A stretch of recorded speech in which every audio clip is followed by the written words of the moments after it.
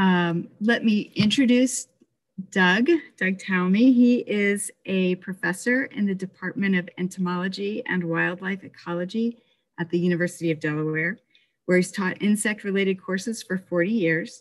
His most recent book is the book that we've been reading, Nature's Best Hope, published by Timber Press, and it's a New York Times bestseller. He is also author of Bringing Nature Home, How You Can Sustain Wildlife with Native Plants, as well as other books, articles, and research papers.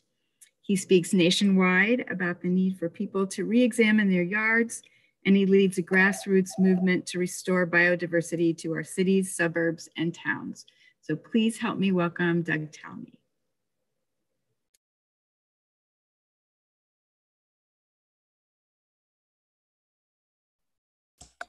Can you hear me now?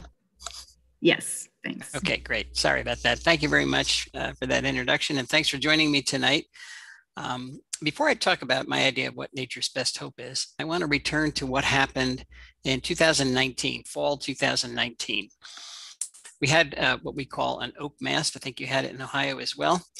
All the members of the Red Oak group got together and decided to make their acorns at the same time. And this is what it looked like in a lot of places. Well, I'm easily entertained. So I took one of those acorns and I just stared at it. And I was rewarded. An insect started to chew its way out of the acorn. First, it chewed a hole for its head, forced its head through there. Then it forced the rest of his body through that little hole. It was a tight squeeze. Looked like the Pillsbury Doughboy. Finally plopped down. This is a very dangerous time for this insect larva because it is good to eat. A lot of things are after it. So it gets to safety by wiggling and squirming beneath the soil surface. It takes about 30 seconds and down it goes. And once it's underground, it stretches in all directions and forms a chamber. And within that chamber, it converts itself to a pupa and stays for 2 years. After 2 years, comes out as an acorn weevil. That's what a weevil looks like. A lot of people think they have big noses because it looks like they do, but that's actually an extension of the head capsule, and the mouth parts are way down here at the end of that extension. They take those mouth parts, chew a hole down into the center of the acorn, turn around and lay an egg, and that's how the larva gets down there. We might wonder why they spend 2 years underground. Why don't they come out the very next year like most insects? Well, it takes red oak acorns 18 months to complete their development. And if the weevils came out the very next year, there wouldn't be enough acorns for them. Once they're gone, that leaves a hole in the acorn, a true vacuum. And you know, nature abhors a vacuum. And in this case, she has filled it with 3 species of temnothorax ants, tiny little ants where the entire colony lives in the holes made by acorn weevils. And if they find a new acorn with a hole in it, they get very excited because their old acorn is falling apart. So they go and they tell everybody it is time to move, and they grab the larvae, they grab the eggs, they grab everybody and move into the new acorn in about 30 minutes. Then they post a guard, make sure nobody else can come in, and that is where they will live for the next 2 years until this acorn falls apart. I was giving this talk to my wife a while ago, and she said, well, what's your point? What are you trying to tell us? My point is that that's just one of literally millions of very specialized interactions, largely between animals and plants, that comprise the bulk of nature. Here's another one, the specialized relationship between jays and oaks. Jays are the primary disperser of oak acorns. The relationship between witch hazel and winter moths. This is one of the winter moths, the bicolored sallow, turn out to be the major pollinators of witch hazels. The relationship between pileated woodpeckers and carpenter ants. That's what they feed their babies, a bunch of carpenter ants, and you won't have carpenter ants unless you have the large trees that make those carpenter ants. You won't have this bee, Andrena facilia, unless you have Facilia. That is the only plant that bee can rear its young on. And it turns out that pollen specialization is very common in our native bees. We have about 4,000 species of native bees, and over 1/3 of them are highly specialized. They can only reproduce on the pollen of particular plants. So for example, in the Ohio area, there are at least 13 species of bees that can only reproduce on the pollen of perennial sunflowers. You won't have the Baltimore checker spot unless you have white turtlehead. So I could talk about nature's specialized relationships all night long. The problem is that these relationships today, nature itself is on the ropes. And it's on the ropes because we did not take Teddy Roosevelt's advice. Way back in 1908, Teddy heard that the state of Arizona was going to mine the Grand Canyon. So he went to the canyon, looked out over the edge, and he said, leave it as it is. And with those 5 words, he started the process of creating the Grand Canyon National Park. The problem, of course, is that we can't leave the country as it was, not now, because we haven't. It's only about 5% of the lower 48 states. It's anything close to its original pristine ecological condition. And that's because we've logged the country repeatedly. We've tilled it. We've drained it. We've grazed it. We got 770 million acres of rangeland, which is 4.5 times the size of Texas, dedicated to cows. And of course, we've paved it or otherwise developed it. We have straightened our rivers and dammed them, and you can spell that any way you want. We have polluted our skies and changed our climate for centuries to come. We've drained our aquifers. We've introduced more than 3,300 species of plants from other continents, many of which are running amok in our natural areas. In short, we've carved up those natural areas into tiny remnants of their former selves. And each one of those remnants are too small and too isolated from other remnants to sustain the species that run the ecosystems that we all depend on. Might wonder why we've done that. I imagine that we thought the Earth, our nest, was so big we could foul it forever and there wouldn't be any consequences. But of course, we were wrong about that. And that's why we're seeing pretty scary headlines like this. The insect apocalypse is here. What does it mean for the rest of life on Earth? Talking about global insect decline. Followed by this one. North America's lost 3 billion birds in the last 50 years. Almost a third of our North American bird population gone. Now the UN says we're going to lose 1 million species to extinction, probably in the next 20 years. And I love the way they report this as if it's just another headline. They might as well say we're going to lose oxygen in the next 20 years and then go on to the next headline. This is not an option, folks. It is not an option to lose the nature, the natural systems that support us. Well, I could go on talking about the pox that we humans have delivered upon the environment, thus upon all of our houses, but that is not what this talk is about. This talk is about a cure for that pox. It's a cure that'll take small efforts from lots of people, but those efforts will deliver enormous physical, psychological, and environmental benefits to everybody. Let's return briefly to this headline. The insect apocalypse is here. What does it mean for the rest of life on Earth?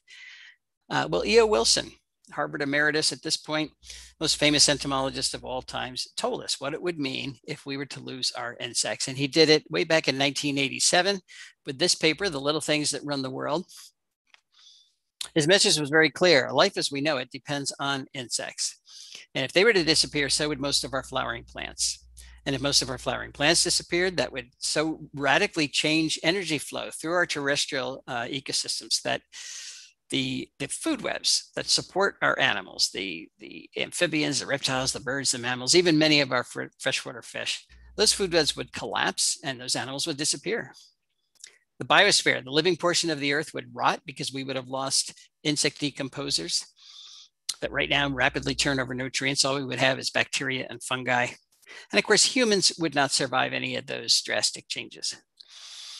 There is good news here, and that is that doesn't have to happen. We can save our insects, we can save our birds, we can save nature itself, but we're going to have to change the way we landscape in order to do it. Why is that? Well, remember, humans are products of nature. We are totally dependent on nature, on what we call ecosystem services produced by healthy functioning ecosystems.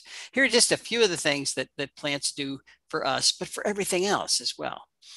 Believe it or not, we're not the only things on this planet. They produce oxygen, pretty important. They clean water, also very important. Slow its journey to the sea where it's too salty to use.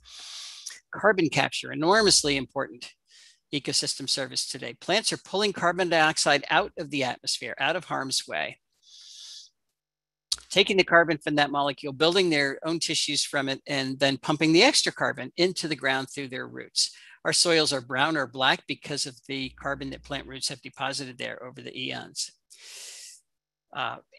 Plants also are building topsoil and holding it into place. They're preventing floods. They're dampening severe weather, converting sunlight into food. You know, if our plants disappear, we're going to have to eat sunlight without them, and that's going to be a challenge. What do animals do for plants?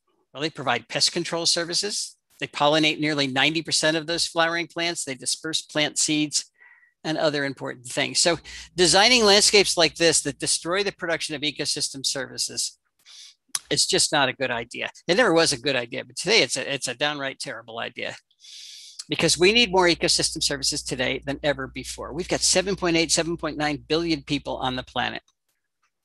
And taking huge areas out of the planet, out of production, is not thinking ahead very well. I have to say we're having a big thunderstorm right now. It is pounding rain. I've got to force myself to concentrate on old Aldo Leopold. There have been visionaries through the ages who have recognized that we humans have got to work on our relationship with planet Earth. And Aldo Leopold was one of the most eloquent, wrote extensively in the first half of the 1900s. And one of the things he said is the oldest task in human history is to live on a piece of land without spoiling it. Now, there have been indigenous groups that have been pretty good at doing that for a while.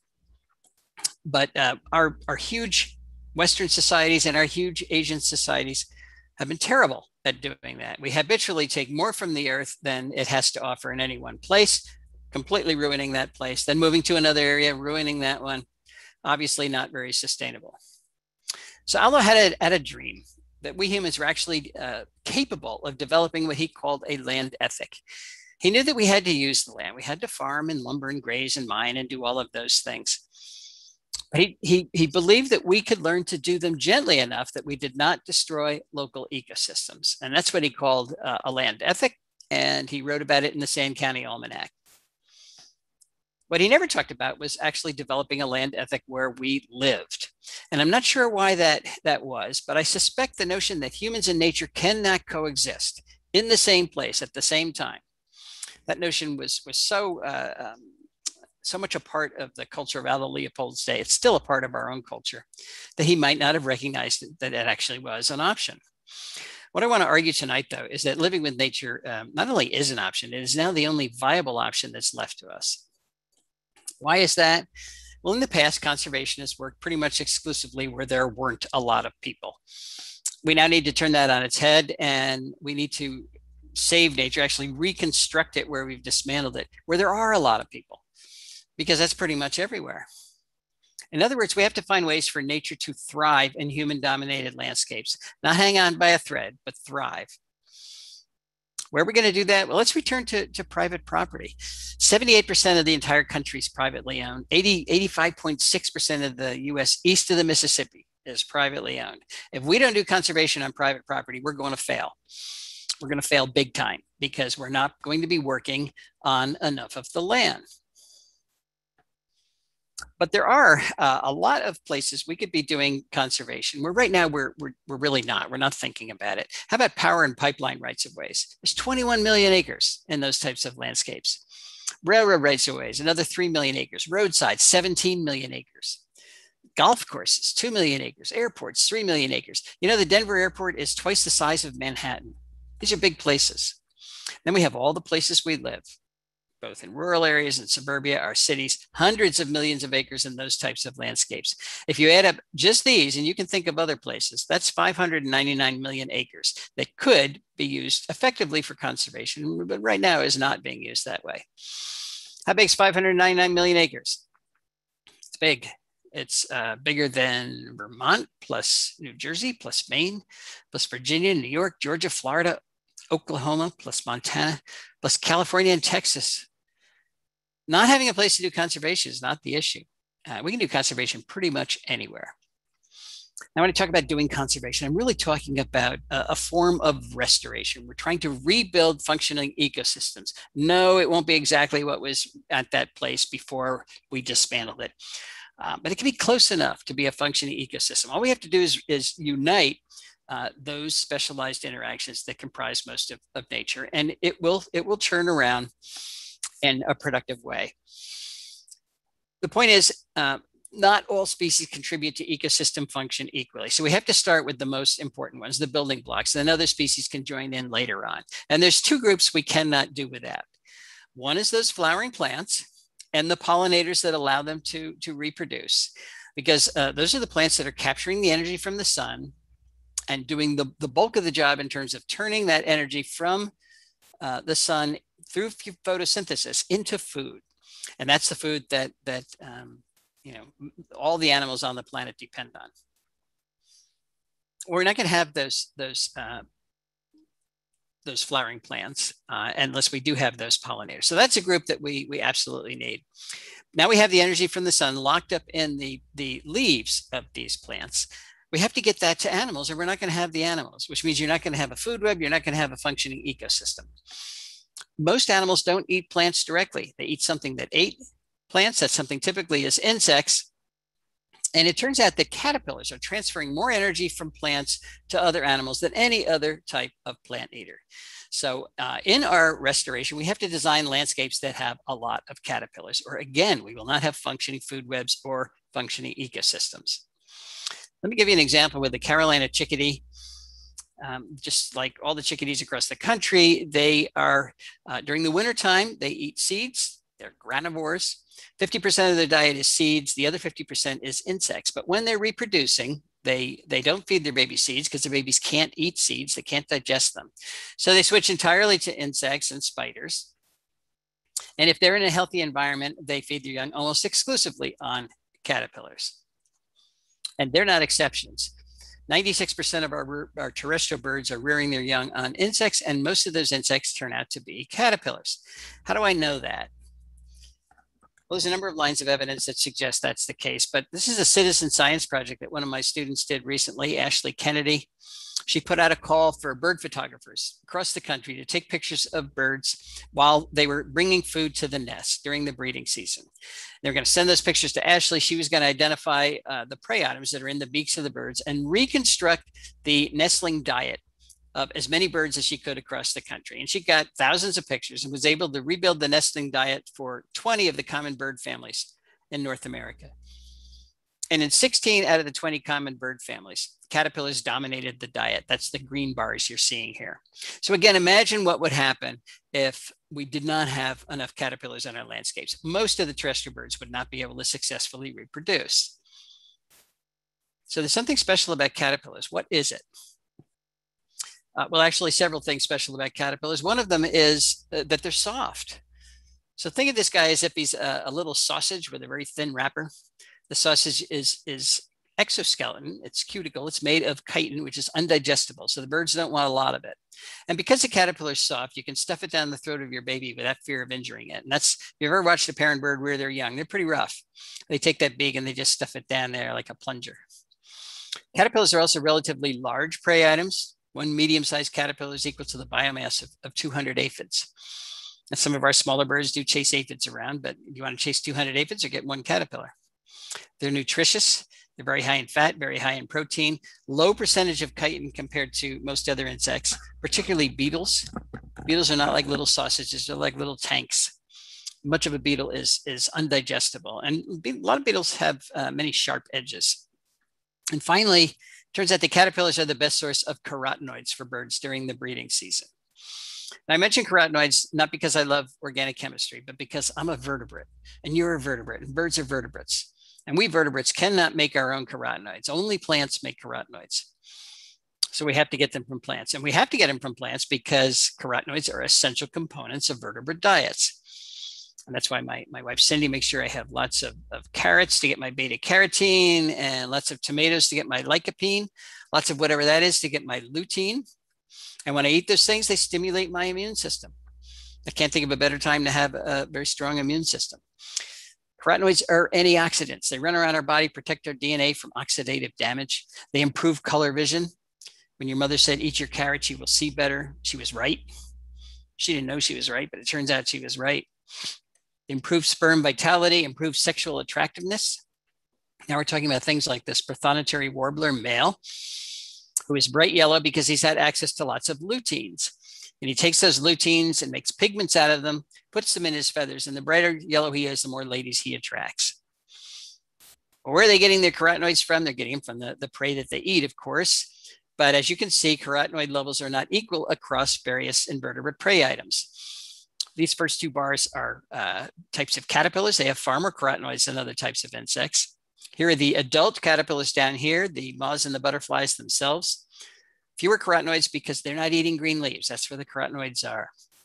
And here's the earthworm way down here. So the early bird gets the worm, but he doesn't get any carotenoids when he gets the worm. So that study and several others suggest that caterpillars are probably not optional parts of bird diets. It's looking like they are essential parts of bird diets.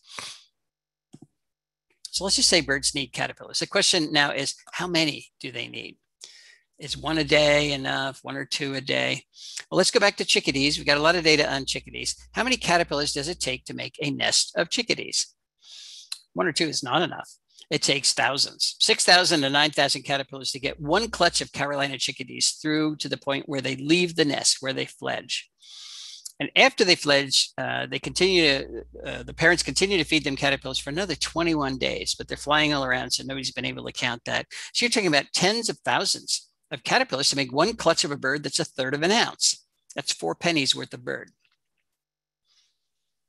And if you want chickadees to breed in your yard, and I would think you do, because that's pretty much all that's left in an awful lot of places, you have to have all those caterpillars in your yard. The chickadees are foraging about 50 meters from the nest. They're not flying 5 miles down the road to the nearest woodlot. And if we landscape in a way that does not have all of those caterpillars, that's called insect decline. And it's really looking like that's one of the major causes of bird decline. We went to the original data set from Rosenberg et al. That's a group that said we've lost 3 billion birds in the last 50 years, and divided the terrestrial bird species up into the species that require insects at some point in their life history and the species that don't. So things like finches and doves can actually reproduce on seeds. They didn't lose any numbers in the last 50 years, but the species of birds that require insects lost on average 10 million individuals per species. That doesn't prove cause and effect, but it certainly is suggestive that as insects go, so go our birds. And this isn't rocket science. If you take away the bird food, the birds aren't going to do very well. So I'm concluding that we need to change or at least add a goal to the way we landscape. In the past, we've thought the plants are just decorations, and we're only going to landscape for aesthetics. Okay, we can still landscape for aesthetics, but now we have to add function in there. We've got to have functional ecosystems at home, ones that produce the insects that support the food webs that everything else depends on. So how do we add caterpillars to landscapes? We add caterpillars by adding the plants that support them. And that seems pretty easy, except there is a catch. And that is that most plants don't support a lot of caterpillars. So we have to be fussy about which ones we choose. And we have to be fussy about which ones we choose because the caterpillars themselves are very fussy, like the monarch butterfly. You can have all the crepe myrtle and all of the burning bush and all the boxwood and all the calorie pear and all the other Asian ornamentals that we decorate with in your yard, and you won't make a single monarch butterfly, because the only thing they're gonna develop on is milkweed. That's called host plant specialization. And monarchs are not unique. Most of the insects that eat plants are host plant specialists. Why? Because plants have made them that way. Plants have forced them to specialize. Plants don't want to be eaten. So they load their leaves with nasty tasting chemicals, secondary metabolic compounds that make those leaves either bitter or downright toxic. And it's a really effective defense that keeps most of the insects of the world from eating most of the plants of the world. And that's why it's green out there in the summertime. It's not because there are no insects out there that want to eat those plants. It's because most of the insects that are out there cannot eat most of the plants. They're simply too well protected. And if you don't believe me, go out and eat a plant. See if you like it. You're not going to like it. There's a reason it is hard to get our kids to eat their vegetables. They inherently know that they're toxic. That's my little joke. This is not a joke, though. Insects do eat plants. How do they do that? How do they get around those chemical defenses? Well, this is where the specialization comes in. 90% of the insects that eat plants are host plant specialists. Every plant lineage that's out there protects itself with a unique cocktail of chemical defenses. And an insect species can adapt to all of them. So they pick one or two plant lineages, and they get good at getting around the defenses in those particular plants. They develop the enzymes that store and excrete and detoxify those compounds, the behavioral adaptations and life history adaptations that minimize the insect's exposure to those compounds. But it takes a long period of evolutionary history with those plant lineages for all those adaptations to fall into place. It does not happen overnight. And once they do fall into place, the insect's locked into eating that particular group of plants, because they didn't spend any time developing adaptations for other plants. And that's why when we bring plants in from other countries, most of our insects can't eat them, because those plants have not been here nearly long enough for any of our insects to adapt to them. So all I'm saying here is that plant choice matters. When we're trying to rebuild food webs, we have to choose the plants that are going to allow us to do that, or it's not going to work. And I'm going to give you 3 examples of how well it does work when we do pay attention to which plants we put in our yard. I'm going to start with our yard right here in Oxford, Pennsylvania. They broke up a farm a while ago into 10-acre lots. We bought one of them. It was a very old farm. It had been farmed for about 300 years. The soil was totally exhausted. And the last thing they did was to mow it for hay. And when you mow for hay around here, you're really mowing the rootstocks of all the invasive plants from Asia. Multiflora rose and oriental bittersweet and autumn olive and Japanese honeysuckle and bush honeysuckle and miscanthus and porcelain berry and on and on. You mow that and then you call it hay. And, you know, it's okay because they're giving it to the mushroom industry. Well, of course, when we built the house, they stopped mowing. And what do you think came back? None of those rootstocks were dead. So all of those invasive plants came back. And that's what the entire 10 acres looked like, just a giant tangle of Asian plants. That's my wife, Cindy. She's getting ready to clear the 10 acres and she has done it. So if you have an invasive species problem, don't give up. It is a lot of work, but fortunately she enjoyed doing it. And, you know, just telling you this because you can be successful. You can win this battle. What was I doing while Cindy was working hard? I was telling her she was doing a great job, but I also was putting plants back. Remember, the goal here is to restore this overworked piece of property, put the biodiversity back on it. And we're not going to do that unless we put the caterpillar populations back there that support the birds and everything else. So one of the things I wanted to see if I could bring to the property was a Canadian owlet.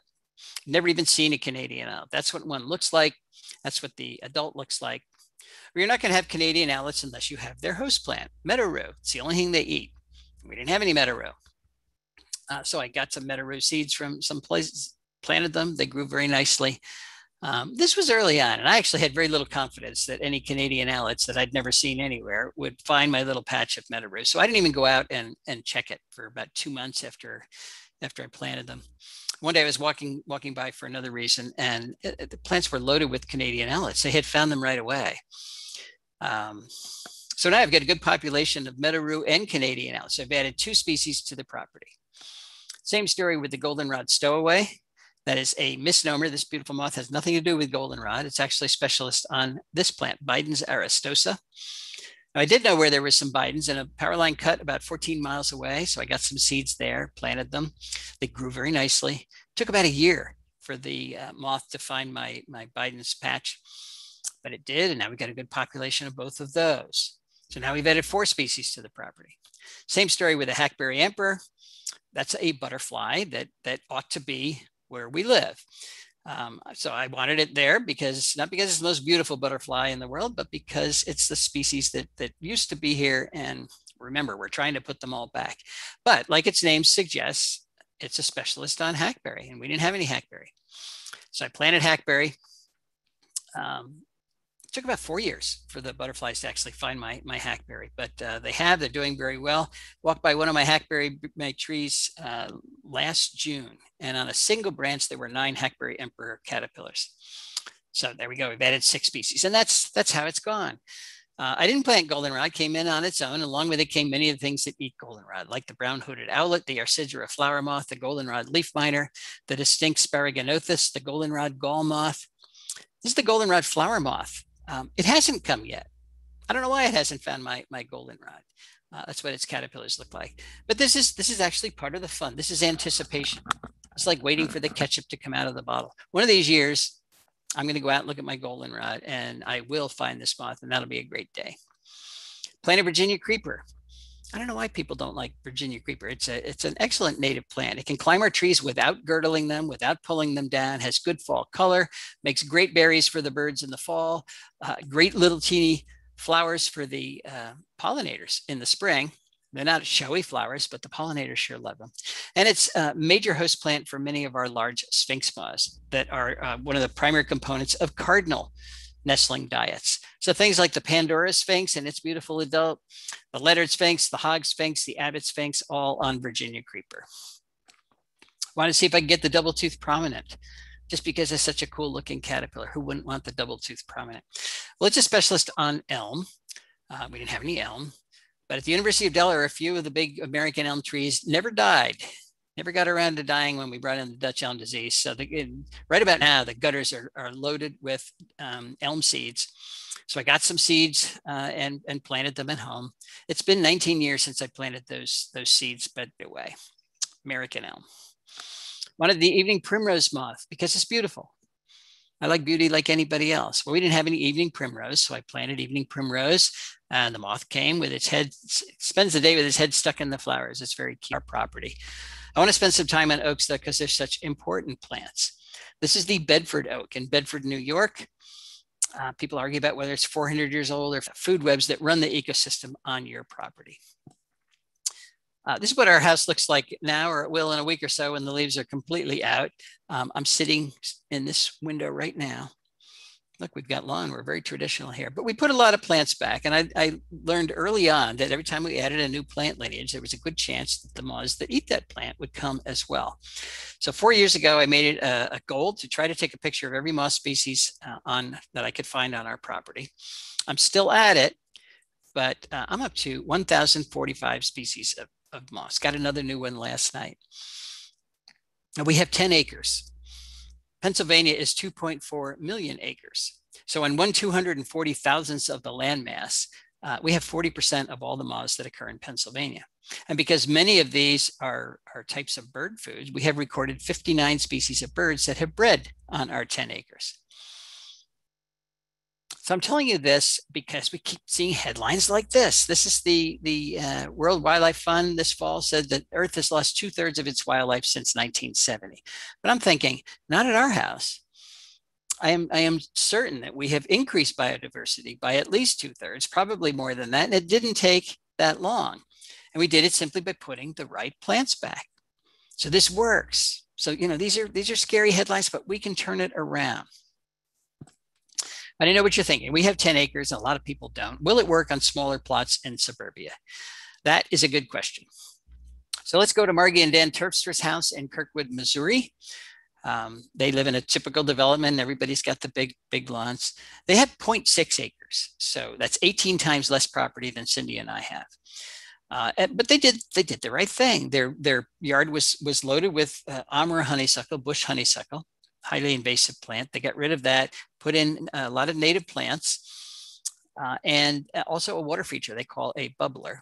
And then they sat back and started to count the birds that are using their 0.6 acres. And they're up to 149 bird species that have used their yard, including 35 warbler species. Just to put that in perspective, we've only recorded 8 warbler species at our house. So does it work on smaller properties? Yes, it does. How about urban yards, though? Let's go to Pam Carlson's house in Chicago. And I mean in Chicago, because right on the other side of that wall there is one of the runways of O'Hare Airport. Right over here is Kennedy Expressway. Pam has 1/10 of an acre. It's a pretty 1/10 of an acre, but it's 3 times smaller than the average lot size in North America. And she's not connected to any natural area at all. No connectivity. She's a little teeny island. Well, she did the same thing. She got rid of her invasive plants, put in 60 species of native plants, a water feature for the birds. And then she sat back and started to count the birds that use her yard. She tells me she does it with a glass of wine at the end of the day. That's a nice way to do it. But she's up to 118 species of birds that have used her yard, including a woodcock. There's Pam's woodcock. Maybe he's there for the wine. I don't know. But what about city centers, though? 82% of us live in cities now. Are they all going to be left out of this fund? Well, in 2014, I was staring at this plant, Asclepias tuberosa. People call it butterfly weed, which reminds me, we got a marketing issue with our native plants. We call them weeds and wonder why people don't plant them. So let's not call this butterfly weed. Let's call it Monarch's Delight. Okay, I was staring at Monarch's Delight, 2014, and the first thing I saw were 2 species of leafcutter bees, 2 species of megachilid bees, a big one and a small one. I know they're leafcutter bees because they carry their pollen on their tummy, not on their legs. Well, leafcutter bees have very strict requirements. Not only do they need pollen and nectar, but they also need soft leaves like those on redbud. Those are perfect. The bees cut out the edges of those leaves, snip them out, and make these little semicircles. Then roll up the little semicircle into a tube, and then stuff it full of pollen. Lay an egg on it, and then they put that whole package into a crack or a crevice, and that's how they reproduce. Well, there was a red bud growing right next to Monarch's Delight, so those leafcutter bees had everything they needed, and that's why they were there. It's probably why there were bumblebees there as well. Now remember, bumblebees overwinter as queens, so in the springtime, when they come out, there are no workers to help them. They've got to start the colony all by themselves. So right now, any bumblebee you see is a queen, desperately trying to find enough food to start her colony. And if there's a redbud around that, just copious amounts of pollen and nectar, it really allows them to get off on the right foot. Probably why there were bumblebees there. Then I saw a monarch. I saw two monarchs actually on Monarch's Delight. Now this was 2014. I'd gone all of 2013 without seeing a single monarch. That was the low point in the eastern population of monarchs. Only 3.6% of the monarchs left compared to 1976. And this was June. It was early in the season for us to see monarchs this far north on the East Coast. So I was encouraged. Maybe the monarchs aren't going to disappear after all. Why were they there? Well, they had Monarch's Delight, but there was another milkweed there as well. I think it's purple milkweed in bloom. So they had nectar, but they also had their host plant, everything they needed. Do you know where I was? I was on the High Line in the middle of Manhattan.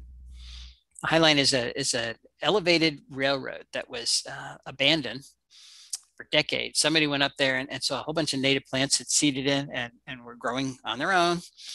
And they said, well, let's make this a tourist destination. So they sunk a lot of money into it. And now it's a very successful tourist destination. Literally millions of people go to the High Line to enjoy this little strip of nature every year. And it is little, it's about 3 feet wide, and then it runs the length of the High Line. This is Rick Dark. And by the way, we're 30 feet above the taxis here. I mean, this is not much habitat. Rick Dark, he was always after me to go see the pretty plants on the High Line. And I'm not much of a city boy, so I always drag my feet. But, seeing pretty plants and having nothing using them is actually depressing to me. And that's what I was certain I was gonna find in the middle of Manhattan. But I was totally wrong. I saw everything I just described to you within the first 20 minutes. Somebody's just finished a survey of the bees using the High Line. They're up to 30 species. So, I'm convinced if thoughtful native plantings can bring life back to the middle of Manhattan, we can do this anywhere. But there are 4 things we need to think about if we're going to succeed in a big way. And one of them is we've got to shrink the area that's in lawn because we got too much lawn. We've got more than 40 million acres of lawn. And that statistic came out in 2005. This is 15 years later. I don't think we've lost any lawn. And lawn, of course, is it's an ecological deadscape. That is an area bigger than all of New England, by the way. So it's a status symbol, and we're not going to get rid of it. And I'm not suggesting we do get rid of it, but I am suggesting we reduce the area. We cut that area in half. If we replanted half the area that's now in lawn, that would give us 20 million acres to essentially build a new park. And if we do this at home, we can call it Homegrown National Park, and it'll be bigger than the Adirondacks, plus Yellowstone, plus Yosemite, Grand Tetons, Canyonlands, Mount Rainier, North Cascades, Badlands National Park, Olympic National Park, Sequoia National Park, plus the Grand Canyon, plus Denali, which is huge, plus the Great Smoky Mountains. Add up all those parks, still less than 20 million acres. So Homegrown National Park will be the biggest park in the country. What do we get? We put a park at home. You get the opportunity to develop for the first time or redevelop a personal relationship with the natural world. And you can do it at your own time, your own pace. All you have to do is go outside. You can avoid crowds. And if you go to a real national park, millions of people there. No admission fee. It is free. And it's never closed, no matter what pandemic comes down the pike. No travel hassles. You get to experience that natural world alone. And I don't know how you can develop a personal relationship with the natural world unless you are alone. You're interacting with the natural world. And this is especially important for our poor kids who, Richard Liu says they're all suffering from nature deficit disorder. So we're trying, we get 30 kids and put them on a bus with a teacher, and they drive for an hour and they walk around a natural area. And the teacher tells them not to touch anything. And then they get back on the bus and they go home, and that's their experience with the natural world, which I'm sure is better than nothing. But it's really, let's face it, it's experience with 30 other kids and a teacher telling them not to touch anything. If they have some part of the natural world right in their yard, then go home and go outside and experience it alone. Develop that relationship. No parental supervision. They've got to work it out on their own, which is so important because that's how they're going to learn to love it, which they have to do because they're the future stewards of that natural world. And if they don't, if they don't have that personal relationship where it means something to them, they're going to be lousy stewards. And maybe they will learn how to hunt lizards. I'm learning this from my own granddaughter, Zoe, who lives in Hawaii on a very modest patch of the natural world. It's a piece of lawn with a hedge, but there are anole lizards there. So she sent me this picture to describe how you hunt lizards in Hawaii. First, you get on the ground and then you disguise yourself with sticks and leaves so the lizards don't see you coming. Then you crawl very slowly toward the lizard. No smiling. This is serious business. You can wear your best dress, but you sneak up on the lizard. You catch the lizard, you put it in an aquarium, then you take care of it. You learn how to be a good steward of the natural world. You've got that personal relationship. Now, I don't think Zoe's going to be crawling on the ground in her best dress catching lizards the rest of her life. I don't think. She just sent me this picture, so maybe I'm wrong. But I guarantee she's going to remember catching lizards in Hawaii the rest of her life, and I'm sure that will go a long way to making her a good steward of the planet when she grows up. If you want your kids to do more than catch lizards, get this book by Nancy Stranisti, Nature Play at Home. Dozens of examples of how to expose your kids to the natural world right where they live. And if you want to join Homegrown National Park, go to our new website, homegrownnationalpark.org, and get yourself on the map. You're going to join the growing number of people who have joined Homegrown National Park, which, by the way, is free. All you're doing is putting your data in. And your data is where you live and the amount of area that you're going to plant in natives or already have planted in natives. So you're right here in Ohio, and you will see the other people in your county who have done it. It's our attempt at social media to try to build some enthusiasm for saving the world. How about that? Got about 7,000 people on the map at this point. We're trying to get that 20 million acres converted. We've got a little ways to go. We've converted about 1% of it so far. So help us out. Thank you. All right, we're going to shrink the lawn. What plants are we going to put in the area that was once lawn? Well, some of them have to be what I'm calling keystone plants. Now, remember the Roman arch? That's a Roman arch. The stone in the middle is called the keystone. And if you take the keystone out of the arch collapses. Well, I'm calling them keystone plants because if you take these plants out of the local food web, the food web collapses because they're making most of the food. Just 5% of our native plants are making 75% of the caterpillar food that drives our food webs. 14% of our native plants are making 90% of the caterpillar food that drives our food webs. So think of the keystone plants in your yard as if they are the 2x4s in the ecological house that you are building. They're essential for your house to stand up. You can't build a house out of wallpaper. They're not the only thing your ecological house is built out of, but they're a necessary thing. So the question is no longer simply are natives better than non-natives in terms of supporting the life around us. On average, they certainly are.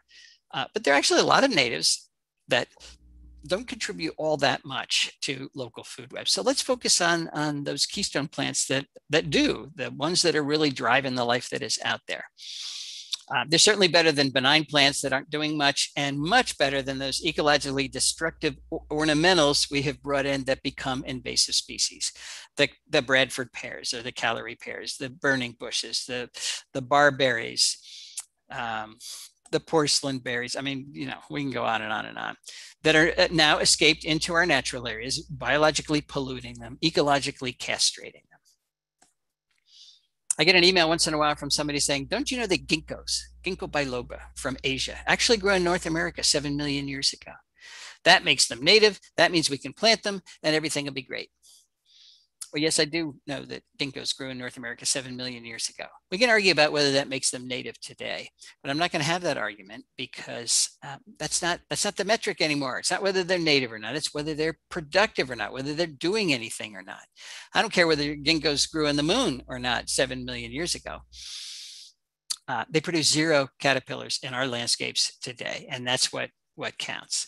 So they're there, they're occupying space, but they're not supporting the local food web. What is the best plant is one of our oaks.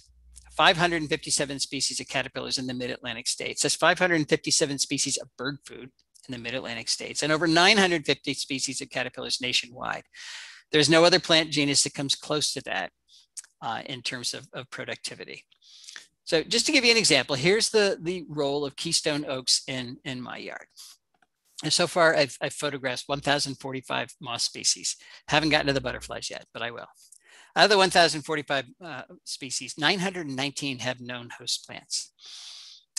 So there's more than 100 we don't know what they're eating. Out of the 919, 275 species use oaks. And we've got 69 genera of native woody plants on our property, and only one of them is Quercus, the oaks. And we have hundreds of genera of herbaceous plants. So oaks represent less than 1.5% of our woody plant diversity and way less than 1% of our total plant diversity. But they're supporting at least 30% of our moss species diversity. That's the role of a keystone plant in anybody's landscape. So how do you find out what the keystone plants are where you live? You go to National Wildlife Federation website, put in your zip code, go to Native Plant Finder in the National Wildlife Federation website and put in your zip code, and the ranked list of both woody and herbaceous plants for your county will pop up. They're ranked in terms of the number of caterpillars that they support. So this is what a typical list will look like. And I stopped because I ran out of room. The lists are bigger than this. Native oaks, native cherries, native willows. I'm saying native because if I go to the nursery and I say, I want to buy a cherry, they'll sell me an ornamental cherry from Asia. If I want to buy a willow, they'll sell me a weeping willow from Turkey. If I want to buy a birch, it'll be a European birch, or a maple, probably be a Japanese maple. You've got to specify that you want a native member of these genera, because there are non-native members. And if you get the non-native members, you're going to reduce caterpillar use by 65%. These are the top herbaceous genera in our areas. Goldenrods are always way up there. The various genera, the asters are split up into the sunflowers, helianthus, particularly the perennial ones. So not only are these the three best in terms of supporting caterpillars, goldenrods, for example, support 110 species of caterpillars, but they're also the best in terms of supporting the specialist bees, the ones that can only reproduce on particular pollens. Those three genera alone will support at least 40 species of bees in your yard, if you have them. That won't be there if you don't have them, because that's the only pollen they can reproduce on. All right, we're going to shrink the lawn. We're going to put in keystone plants. We're going to invite a lot of insects into our yard, and then we're going to kill them with our security light. And that, of course, is not the goal. There's a lot of research coming out, particularly from Europe these days, that is very convincing that light pollution, those lights we have on at night, are one of the major causes of insect declines. These are all the ways that lights kill insects. And this is actually good news to me. We have to turn this insect decline around. We just can't. I mean, it's not an option to tolerate it. We're not going to be here if we lose our insects. So we've got to start to build those insect populations up. And if we can do it simply by flicking a switch, we're getting off easy. I mean, what could be easier than that? But I know what you're going to say. I can't turn that light off over my garage because if I do, the bad man will come. Okay, put a motion sensor on it, so it only turns on when the bad man does come. And the first thing you're going to realize is the bad man doesn't come very often. Or if you don't want to do that, take the white light out of it and put in a yellow bulb. A yellow LED bulb is the best. Yellow wavelengths are the least attractive to nocturnal insects. So if we switched out our white bulbs with yellow bulbs, overnight, we would save billions of insects and billions of dollars too, because LEDs are much more energy efficient. Okay, we're going to shrink the lawn. We're going to put in keystone plants. We're going to turn out our lights. Then we're going to invite Mosquito Joe to come and kill all of our insects. We have no shortage of ways to kill our insects at home. This is a booming business around the country. Mosquito Joe is single-handedly undoing everything I've been talking about for the last 15 years. And he'll say, well, this is okay because it's a natural product. And it is a natural product. It's a pyrethroid. It comes from chrysanthemums. But cyanide is a natural product too. So that's not a good argument. He'll also say it only kills mosquitoes, and that's not even close to true. Kills all the insects it comes in contact with. The big thing is it doesn't work. You don't control mosquitoes in the adult stage. You control them in the larval stage. In order to control mosquitoes in the adult stage, you have to kill 90% of the adult mosquitoes. Mosquito Joe kills about 10%. So he's not even close to being effective, which is why he has to keep coming back and back and back, which is why you're paying him a lot of money for something that doesn't work. This is how you control mosquitoes at home. Get a bucket, fill it full of water, put in some straw or hay, and let it ferment for a couple of days. It's building up the diatom populations and algae populations. That's what mosquito larvae develop on. Female mosquitoes that want to lay their eggs find that irresistible. So they will lay their eggs in your bucket. Then you get a mosquito dunk from the hardware store and put in one of these discs. After the eggs hatch, the larvae eat it. And this is Bacillus thuringiensis. It is a bacterium that only kills aquatic diptera. And the only aquatic dipteran in your bucket is mosquito larvae. So it'll kill your mosquito larvae and nothing else. If a dragonfly gets in there, it won't hurt it. If your dog licks it or a bird drinks it, won't hurt it a bit. So it's very effective, cheap, and it doesn't kill anything else. Fourth thing we need to do is to landscape in a way that allows caterpillars to complete their development. Now, what do I mean by that? Well, I live in Chester County, Pennsylvania, where oaks support 511 species of caterpillars. A few of them, like the Polyphemus moth, complete their development on the tree. The caterpillars eat the leaves, they spin a cocoon and hang from the branch. Then they emerge as an adult, and then they do it all over again. I wish everything did that, but most species don't. They complete their growth on the tree, and then they drop from the tree and wiggle their way beneath the soil, pupate underground, or they spin a cocoon in the leaf litter that's under the tree. And that's the problem. There is no leaf litter under the tree. This is the way we landscape everywhere. We all know this. There's no leaf litter, and it's mowed and compacted to the point where the ground is so hard that the caterpillars can't get underground. This becomes an ecological trap. We're calling in the adult moths to lay their eggs. The caterpillars develop and drop down and die. And I am convinced that this is another major cause of insect declines in all of our human-dominated landscapes. And the cement landscape, of course, is even less of a viable option for those poor caterpillars. This is what most people do. They put a tree in their yard, and then nobody's measured how well the caterpillars do in a situation like this. But I guarantee they do better in a situation like this.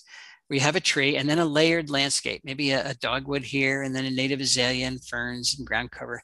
Caterpillar drops down into a safe site.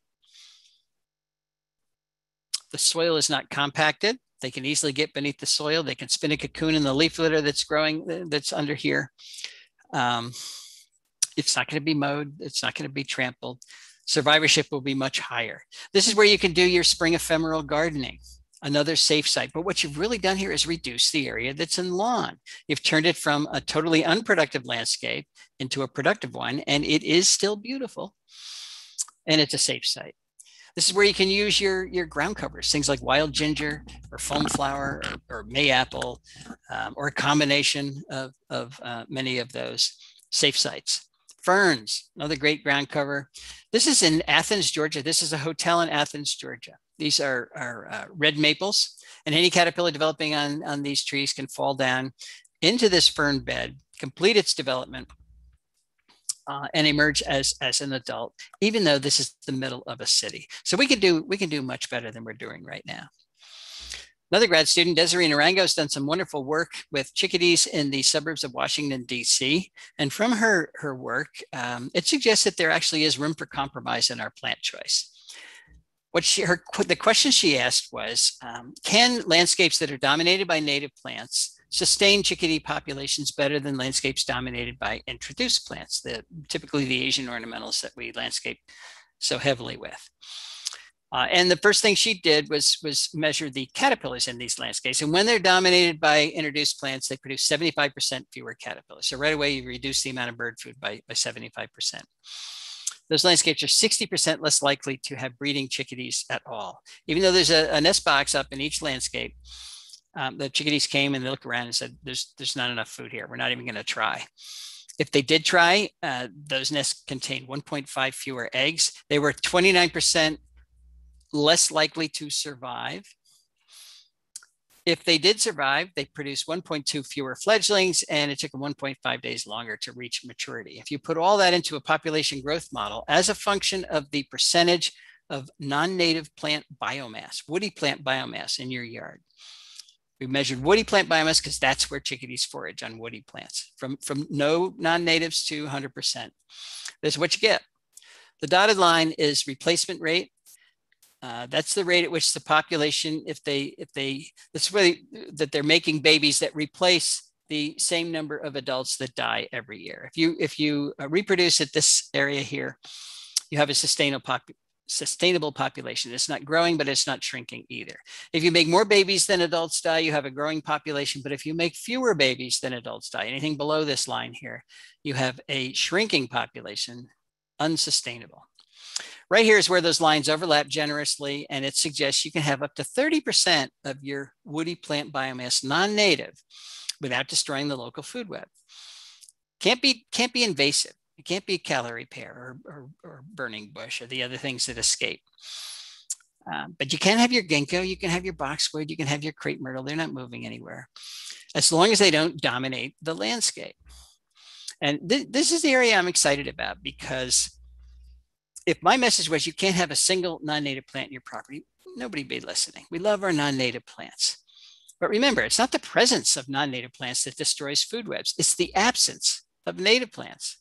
So let's increase the percentage of these. We can tolerate some of these. Can native plants be used in formal landscapes? Of course they can. And there's nothing more formal than this landscape. I got this the other day from Lynn O'Shaughnessy. This is taken from a drone. That's a big garden, folks. And every single plant in that garden is a native plant. Our formality is a function of the design. It's not a function of the plants in the design. Our native plants are used in formal designs in Europe every day. And I guess that's okay, because they're non-native plants there. Can we get a pollinator garden into a typical suburban lot like this without offending anybody? Of course we can. Let's just put a little fence around it.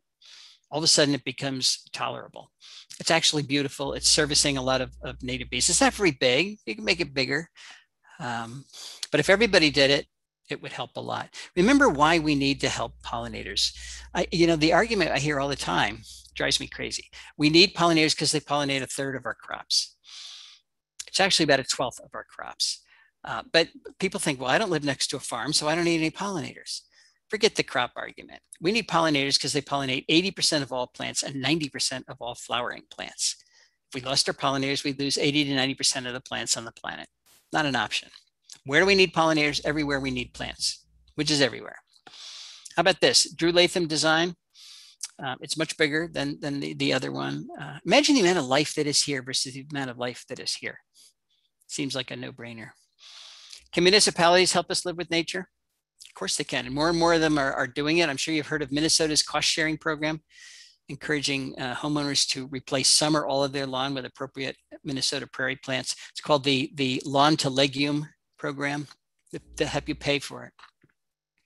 Pennsylvania, I just learned about this a couple of weeks ago. They've got a young lawn conversion program. It's only 2 years old, but you can get up to $5,000 per acre, taking your lawn out and putting in productive native plants. Florida, there's an island off of Florida that's paying residents to allow burrowing owls to burrow in the front yard. Burrowing owls are listed species.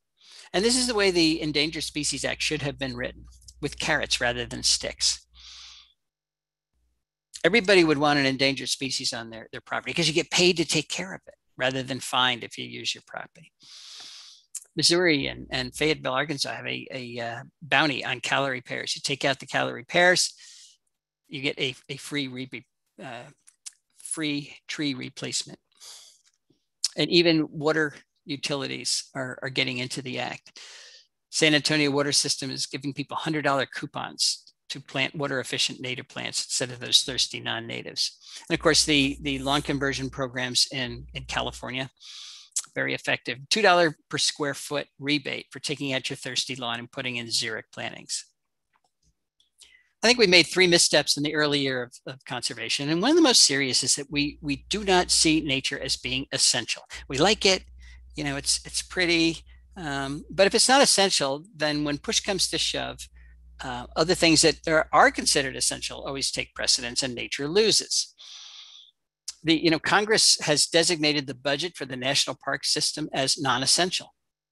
So that tells you what they think of it. As a matter of fact, the entire budget of the national park system is equal to one B-1 bomber.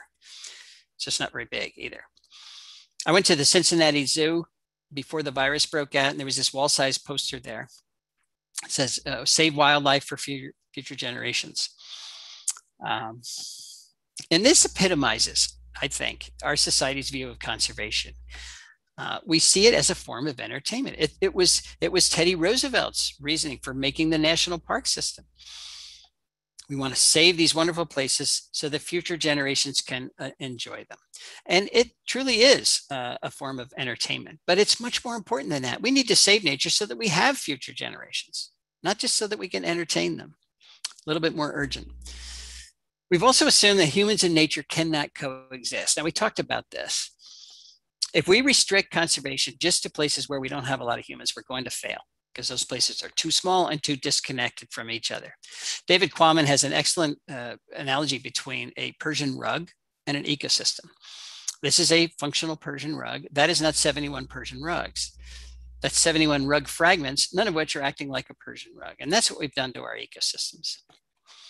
The UN designates biosphere reserves as places of ecological significance. I hate that language, because it suggests they're places on planet Earth with no ecological significance. Not so. Every square inch of the planet has ecological significance, including our yards, including our corporate landscapes, even including our agriculture. So we need to glue our rug back together again by putting the plants back, particularly those keystone plants. We're not just building biological corridors that connect viable habitat with each other.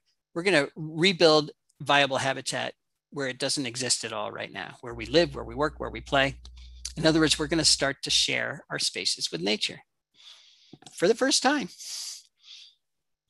Our third misstep was to leave Earth stewardship to just a few specialists. We didn't see it as an inherent responsibility of every human being on the planet.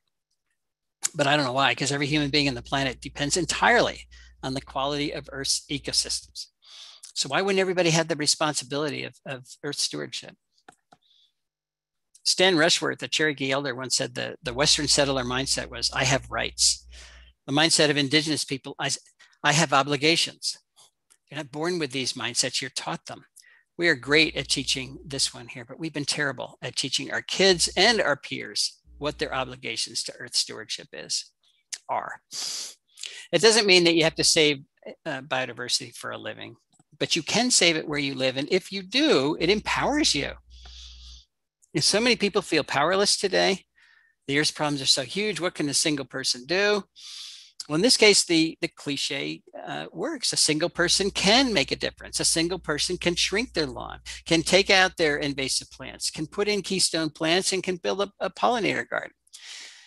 They don't have to do it all in one day, but they can do it, and a single person can revitalize their local ecosystem by doing that.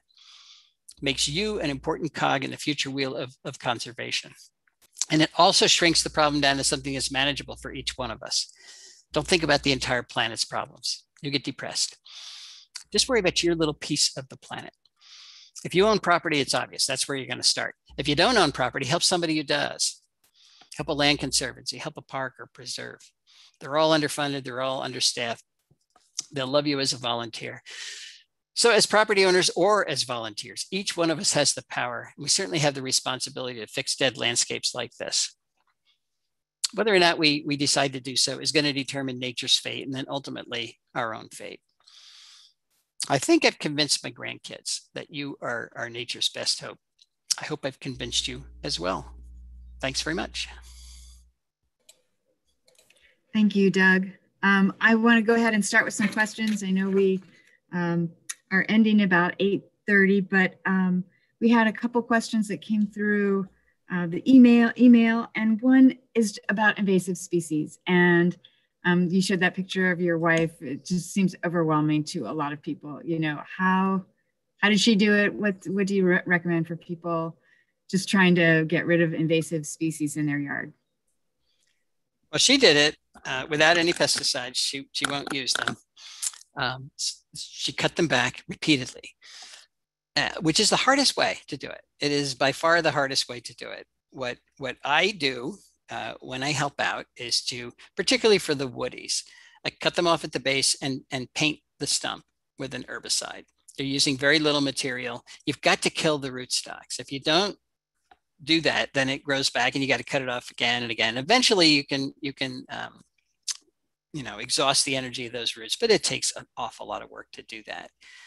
One of these days, I want to take a soil sample right next to one of those stumps that I painted, maybe a month or 2 months after I do it, and see if there's anything in there. And then I'll be able to give people some real data. I've been saying that for years. I haven't done it, but I view herbicides as it's like chemotherapy. If you don't do anything, the cancer gets you. Not treating our invasives is a mistake, I really think. But there's a trade-off. So that's how she did it. A lot of work. Is there a way to introduce native species of animals like praying mantis, butterflies, ladybugs into the gardens, or you just plant it and they will come? Yeah, plant it, and the right species will come. When you buy ladybugs, for example, they're collected at the top of a mountain in another part of the country, and the first thing you do when you release them is they don't know that they've flown across the country. They'll fly 20 miles like they would have done normally. They're usually collected when they're estivating, spending the hot part of the summer. There are still enough predators, natural enemies around, that if we rebuild habitat, they will come. So yeah, I wouldn't buy any of those things. Let's see. There are a lot of questions about, my specific yard. What should I plant in the, on the west side of the house, or where it's kind of drainage? Let me recommend this book here. This is Essential Native Trees and Shrubs for Eastern U.S. And yes, that includes Ohio. And in the beginning, there are exhaustive charts telling you which plants to use under particular conditions. There's a lot of books out there about native plants, but this is the best one in terms of telling you how to use them. It's by Tony Dove and Ginger Woolworth. So it will answer all those specific questions in my view. Great, thanks. And are there any model wildlife corridors in any part of the country, or there's a lot of people in New England, particularly Connecticut, building, they call them pollinator pathways, where they're trying to establish these corridors. So yes, they're developing. I'm sure we could, pull up a map and find areas where there's a lot of people participating. Okay, great. What ways do you suggest that we engage local nurseries, politicians, landscaping companies, big box stores? Okay. How do we different get approach other people to each involved? one of those? But that's one of the goals of Homegrown National Park, is to get people to realize we have an issue, that they can contribute and make a difference. The nursery industry is waking up, because they realize there's a big market there. We got 129 million homes in the US. If everybody re-landscapes, that's a business opportunity, and people are recognizing that. Politicians do whatever their constituents tell them to do. They just want to get reelected again. So when you have an elected official, you say, this is important to me. This is important to everybody I know. That's how you get that change. And this is where these municipalities that are changing the rules, this is where it's coming from. Delaware just passed a ban on selling invasive plants. And what's special about that? There are other states that have passed bans, but in this case, it was a unanimous vote from both sides of the aisle. You can think of anything else where you get an unanimous vote from both sides of the aisle. So more and more people are realizing that, these are important issues. That's how we make the change. It's going to come from us. This biodiversity crisis is a global crisis, but it has a grassroots solution. It's you and me that is going to solve this. And I love that it feels empowering. It feels like something that I can do, that you can do, that people can do. Right. I saw in the chat, somebody said, this seems so complicated. I want a new industry to appear. We'll call it ecological landscaping or ecological gardening. So you can just hire somebody. Most people don't garden at all. They hire a lawn service, or they hire a tree service, because they're busy with the kids, or, I want people to be able to just, pick up the phone and hire somebody who knows all this stuff, so that you don't have to worry about which plants or where to get them or how to maintain them. Right now, if you hire a typical landscaper, they'll do it the way they did it in the 1950s. And that's not the future. So we got to train those people. What do you do with all the grass and sod that you're removing? Well, you don't, if you remove sod, you're removing soil, and you don't want to do that. It's better to have it die in place. And the easiest way to kill your grass is put a bunch of leaves on it, and it will smother it over time. That's the way you return organic matter to the soil. Then you can plant right through it. A lot of people wonder, what do we do with all these leaves when they fall in the fall? You put them where you're going to make new flower beds, and just keep piling them there, and it will smother that grass. And then you put in your shrubs and all those ground covers right through it. So you don't have to digging up your grass is losing a lot of very valuable topsoil. So you probably don't want to do that. Let's see. If you don't have space to plant an oak, what is the next best thing? Well, I bet you do have space to plant an oak, because there are small oaks, and most people don't realize that. I would look in Ohio, I would look for something called the dwarf chestnut oak, Quercus prinoides. And it makes acorns when it's 5 feet tall. So you can get a small oak, but other good species, native willows are very good, native prunus. So things like, black cherry is excellent. A lot of people don't like that, but it's excellent. Pin cherry is much smaller. American plum, that's a native prunus. Now it's stoloniferous, so it kind of makes a thicket. So you'd have to give it space for that, but it never gets very, very tall. Those are all native prunus. Birches are very, very good.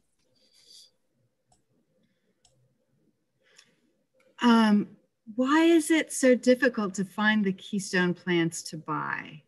Someone says specifically willow trees, but. Well, it's really not if you look in the right places. Every state has a native plant society, and they all have very good references about where these plants are sold. So I would contact your native plant society and say, I live here, where can I get these plants? They will help you out. And I think we do have a link to the Ohio Native Plant group on our website. So, and I'll be sending out some links afterwards. So look for those. Let's see here.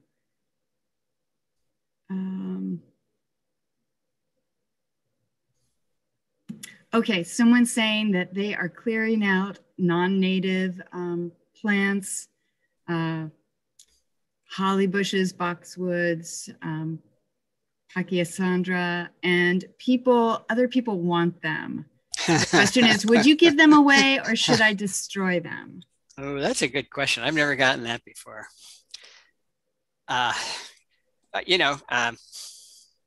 ecological answer is destroy them.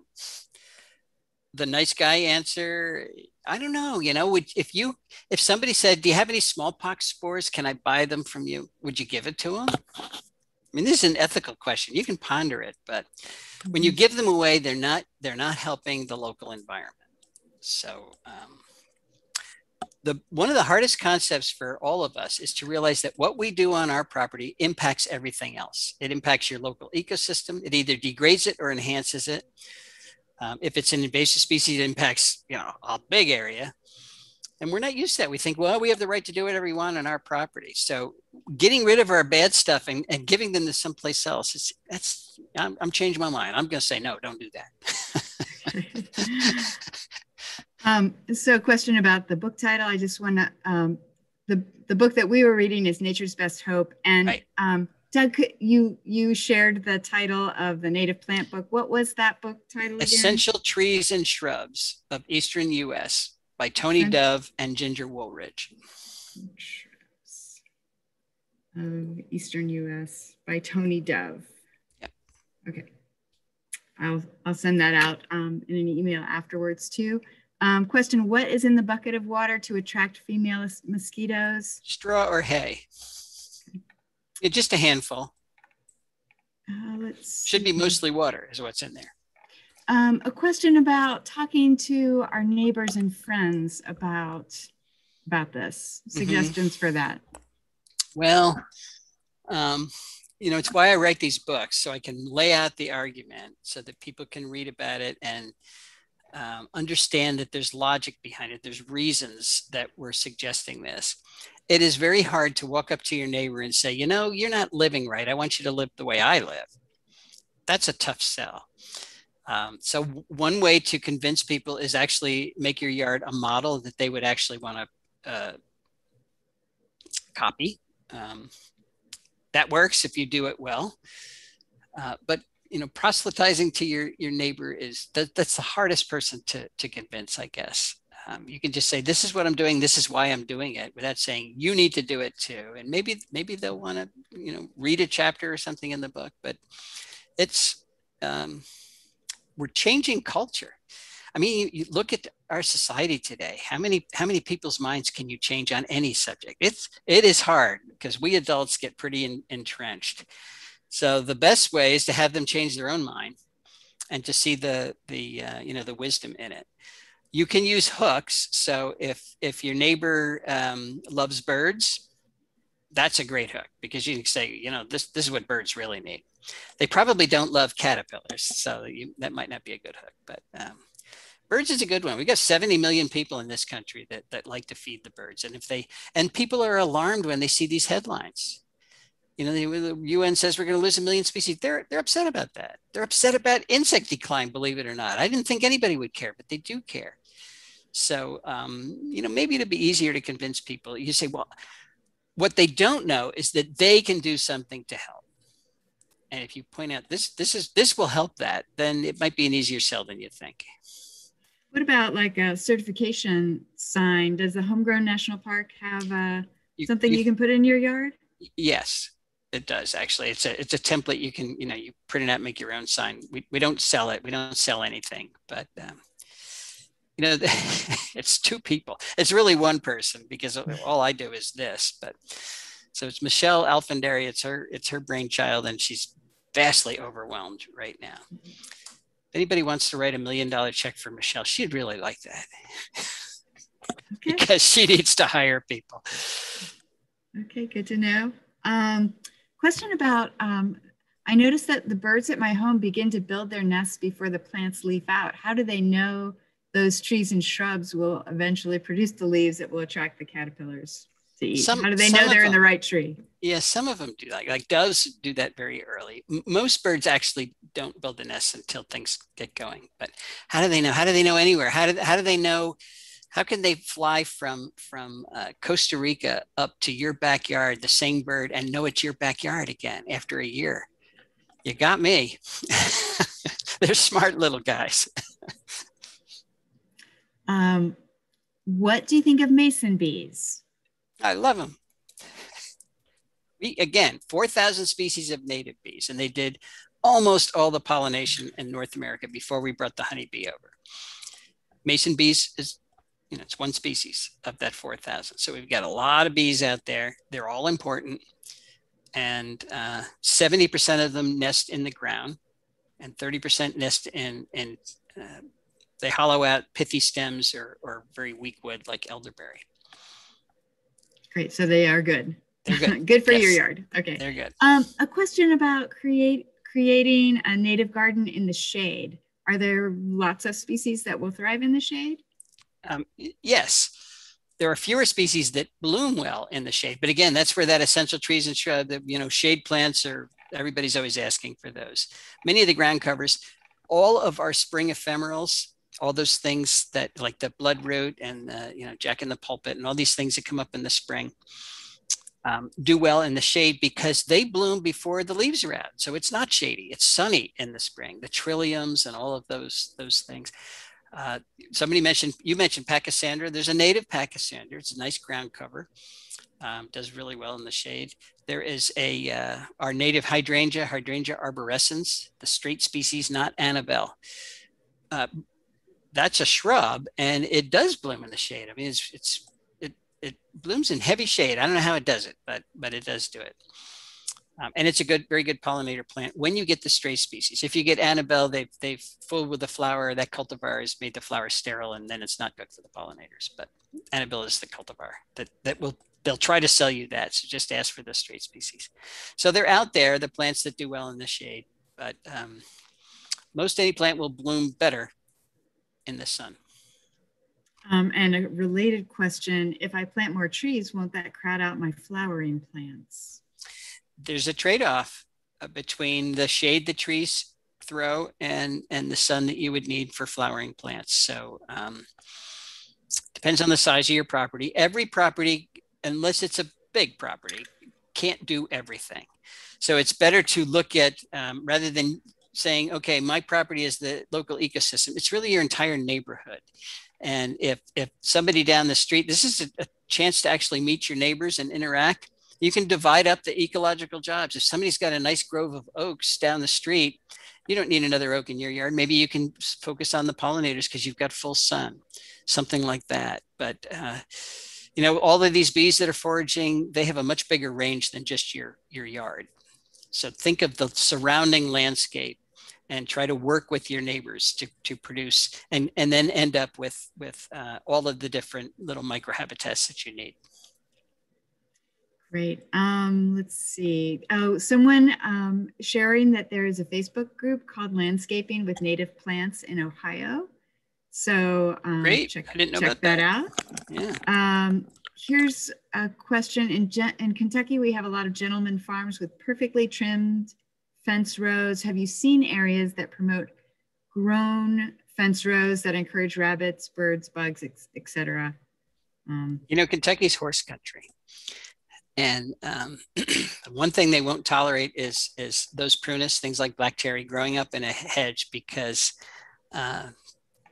who knows how true it is, but they say that the occasionally they get tent caterpillars, and the tent caterpillars crawl across the lawn, and then the horses eat them, they say, and that makes the horse sick. So they're very strict about what grows around there, and how much of it is real, I don't know, but it's one of the reasons that things are very, very managed in horse country, as to make sure that the racehorses don't eat anything they shouldn't be eating. Mm-hmm. It's just an explanation. But can you make a hedgerow that's all native and productive? Sure you can. I mean, you know, people think of hedges as it's always got to be a monoculture, but it doesn't. It can be a dozen different species. A hedge is really, it's a screen. You know, you're blocking the view, and you can do that with a bunch of different plants all working together. Okay, great. Here's another comment. People like the idea of not mowing grass. My neighbor wants to build an adjoining native garden, some on each of our yards. So here's a question, if you would comment on lawn services. Lawn services are a business that I would like to convert to ecological landscapers. They sell you a lot of products you don't need. Our lawns are cool season European grasses. They want to go dormant during the hot summer, but we water them and we fertilize them at a time of the year to make sure they don't go dormant so that they stay green. And we have to mow them and put a lot of energy into our lawn mowers and a lot of chemicals that then run off and pollute our aquatic, you know, our watersheds. All of the fertilizers, and you got to read carefully, but most of the fertilizers that you buy for lawn also have herbicides in them. So it kills your clover and your dandelion and anything else that might be growing there. All the things we used to tolerate in the 50s, but now, so when you put that stuff on your yard, that's why they put the little sign in there, you know, Orkin's just been here, or whatever, whoever just treated your yard. And the sign says, don't walk across this yard. Even if you put fertilizer on your yard with your lawn spreader, the bag says, don't take your shoes off before you go in the house. And you know how long you're supposed to do that? After you apply this stuff, you're supposed to do that the rest of the season. That's how long this stuff lasts. But we do it, we take your shoes off the first day, and then the kids are out rolling around in it the next day, and your cat's running in there, and then your cat gets cancer and dies, and you wonder why. So what do I think of lawn service? The lawn as a status symbol has gotten way out of hand. It used to be a sign of wealth because only the aristocracy could have lawn. And so we've marketed in a way that if you don't have a perfect lawn, you're just a bad person, but it's terribly destructive ecologically. It's still a signal that we're following the rules. That's why I say we should reduce the lawn rather than get rid of it. It's a great place. It's a perfect plant to walk on without killing it. So reduce it to the areas where you're actually going to walk. Thomas Rayner says lawn should be an area rug, not a wall-to-wall carpeting. And I think that's a good way to look at it. Then you're using less, fewer materials. You could probably hire a lawn service and dictate what it is you want them to do. But spraying by the calendar when you don't need it, they just want to charge you. That's why they're doing that. So. A question, what is a good substitute for daylilies? You mean something that will look just like daylilies? We have native irises. We do have native lilies. I'm trying to think of the big tall one. Somebody help me out, somebody in the chat there. At the end of a talk, I have a lot of senior moments. I can't even remember my name. Yeah. But there are substitutes for daylilies. Let's put it that way. Okay. And maybe the book that you were showing us. Well, that's woody plants. The book is woody plants. So no, it won't. But does anybody know Jim McCormick? He's in Ohio. He gives you great talks about how to do this. Okay. Bring him in for a talk. He's retired now. He'll be happy to do it. Okay, we'll look him up. Let's see, a question about the cost. I'm trying to put in as many natives. Turk's cap lily. I just saw it. Okay. No, canna lily. I think that's not native. Yeah. So a question about the cost of, switching your yard over. Before the COVID, I went all over the country giving talks, and I'd hear people say, I'm going to rip out all my lawn. That's a great way to get the cost way up there. You can do this as a hobby. You can do it slowly. You can go out and collect your own acorns. That's why I mentioned that. You plant an acorn, it's free. If you plant a 15-foot oak tree, it's $3,000. So there are ways to do it a lot cheaper. And actually, the smaller the plant you put in the ground, the healthier it will be, because it gets to build its root system with the minimal amount of trauma. If you put in a big tree, you've got to root prune it. And it'll spend a decade trying to rebuild those roots. That's the expensive way to do it. But a lot of people want instant gratification. They think your yard is static, and they're going to build this picture perfect postcard of a yard, and it's going to always stay that way. No landscape is static. It changes all the time. So plant small and it will grow up, and you'll get to appreciate that dynamic change. But pick at it. Do what you can. The more labor you do yourself, the cheaper it will be. We've got 10 acres, and we have bought no plants to put on our 10 acres. And now I'm actually, we heat with wood in the wintertime, and I'm heating entirely with the trees that have grown up since we've been here. Some of which I planted, but a lot of them, the blue jays planted or the squirrels planted. And I'm losing my sun. So it's that trade-off. I don't want to lose sun everywhere. So we're heating with the wood that's grown up here. Didn't pay for any of it. So it doesn't have to be expensive. Okay, great. I want to read this comment and question from Doug Horvath from Five Rivers Metro Parks, who's been partnering with us. Hey, Doug. He says, I love this concept of a backyard national park. Doug McKenzie Moore talks about community-based social marketing, trying to help people make positive changes. What can be done to help this concept take off? You're doing a lot of presentations. Are there tricks from the marketing world that can be adopted to make, just to, I guess, promote the idea and well, one thing I don't do is social media. Now, Michelle, who set up the Homegrown National Park website, she does have an Instagram account, but that's how people communicate these days. It's through Facebook and Instagram and Twitter, and that can be very effective when done properly. I don't do any of that. I don't even have a chance to finish my email, but that's one thing that can be done. I want to comment, when you read it, you said Doug was talking about backyard national park. Oh, sorry. Yeah. Everybody talks about backyard habitat, and it's my pet peeve, because it suggests that what I'm talking about is so ugly we have to hide it in the backyard. And it also cuts our available land mass in half. You can't touch the front yard. That's got to be a dead zone. Who made that up? You can put that oak tree in the front yard, and it'll be a living landscape. So there you go. I can rant and rave too.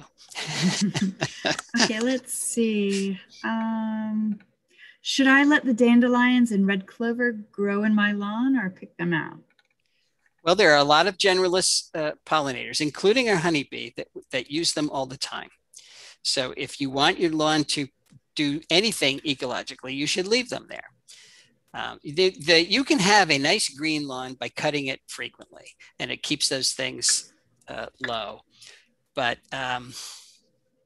if you actually do want to help generalist pollinators, honeybees are in trouble too. We don't have enough forage out there. It's the major problem. You are helping them with clover and dandelions. Nativars versus straight natives. Are the nativars as good for pollinators? It depends on the genetic change that created nativar is a cultivar of a straight species. So if you're talking about flowers, you're talking about the flowers of a native plant. Annie White at the University of Vermont looked at that. You can get her as a speaker. Those 4,000 species of native bees, the ones that have those specialized interactions, they adapted to the specifics of particular flowers, the amount of nectar, the quality of the pollen, the shape of the flowers, the infrared signal that we can't even see on the flower petals.